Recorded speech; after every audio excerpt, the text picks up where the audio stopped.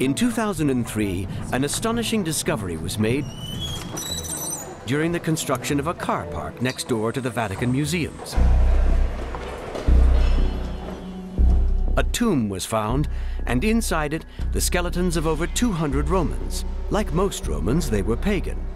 The coffin of a young knight found here caught the attention of archaeologist Dr. Giandomenico Spinola. Questo cavaliere, Publio Cesio Victorino, morto giovane, 17 anni, lui è l'ultimo praticamente ad essere sepolto in questa tomba qui.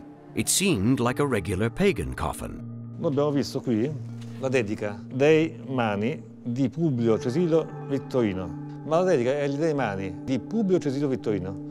Questa è una cosa che è tipicamente pagana. But there are other figures which are not seen anywhere else in these pagan tombs. Un orante con le mani così e un filosofo con il rotolo in mano, anche delfini sulla cassa, sul coperchio, ci hanno suggerito potesse essere cristiano.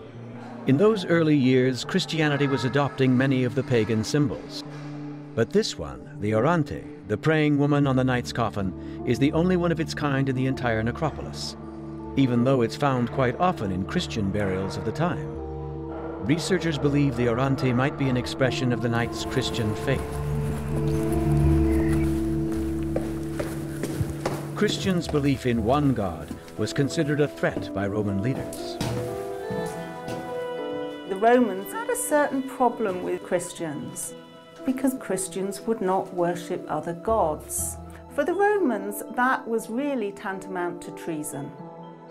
Perhaps the key to our knight's story lies in the period during which he was buried. Quando questa tomba viene praticamente chiusa, siamo vicino a Diocleziano, e Diocleziano fu l'ultimo imperatore che fece una grandissima persecuzione a Roma.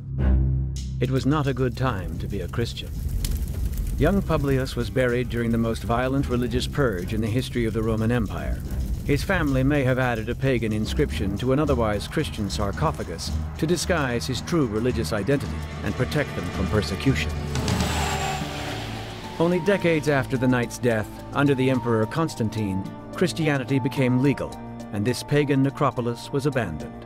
Maybe the knight Publius was the first and last secret Christian ever buried here.